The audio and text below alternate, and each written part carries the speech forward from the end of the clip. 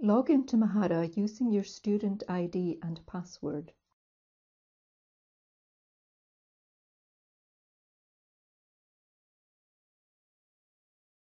Click on the Individual Achievement Map group. The home page has material guiding you in the preparation of your e-portfolio. Click on the first link and read the material. Work through the pages. There will be some links in the text which will take you to new pages. Some of the links will be links to documents for downloading.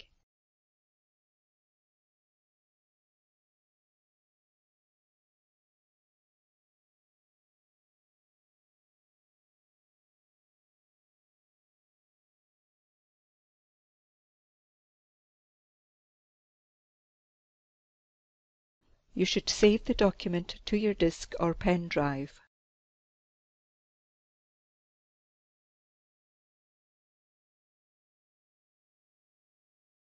Create a new folder for the ePortfolio pilot if you haven't already.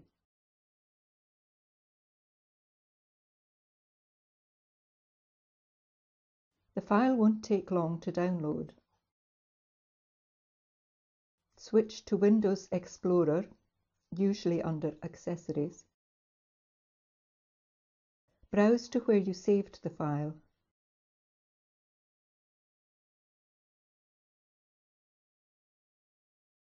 Before you open the file, give it a name which links it with you.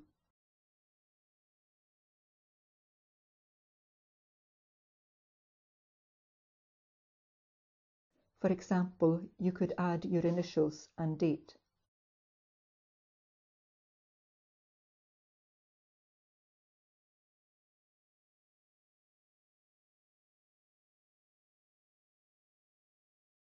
Open the file.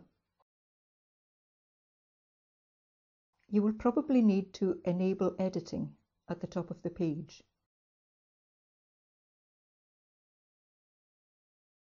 You would read the document and complete the work in your own time.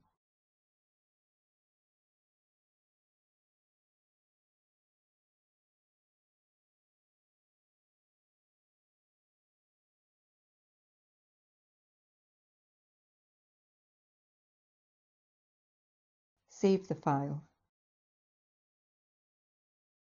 Close the file. If the file is open when you upload it, Mahara will treat it like a zip file. Remember where the file is located. Switch back to Mahara. Click on the Content tab and then on Files. Create a new folder for your ePortfolio documents. Click on the name to move within the folder. Click on Browse to upload the file. Clicking on the file name will open or download it. Click on Portfolio to create a new page in order to share the file. Click on the Create Page button. You'll probably want to give the page an appropriate title. Remember to click Save. You can change the layout of a page if you like. It is currently set to 3 columns. If you do choose another layout, remember to click Save at the foot of the page.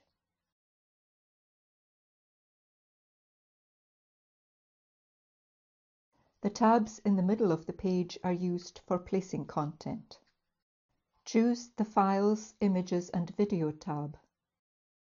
Drag the Files block down into the Content area and release. A dialog box opens up and you can browse to your file. Click the Select button on the right, followed by Save. Click Done when you're finished with the page. Clicking on the page name will open it. Clicking on the pencil icon will edit it, and the X button will delete it. The next step is to share the page. Click on the Edit Access button. The 3 buttons at the top are all fairly public. If you use the Friends button, the page is shared with all of your friends. It is likely that you will have some pages which you would want to share with the whole of the ePortfolio group.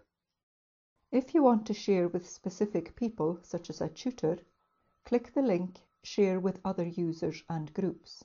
You can search for people, or you can select a name from the list and click Add.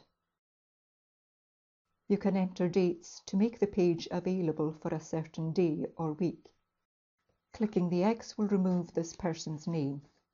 Remember to save. I shall log out and log in as myself to see if I can access this page. I can now log in as myself. Go into the ePortfolio pilot group. Click on Shared Pages. Open the page and access the file, but only because I'm a member of the group.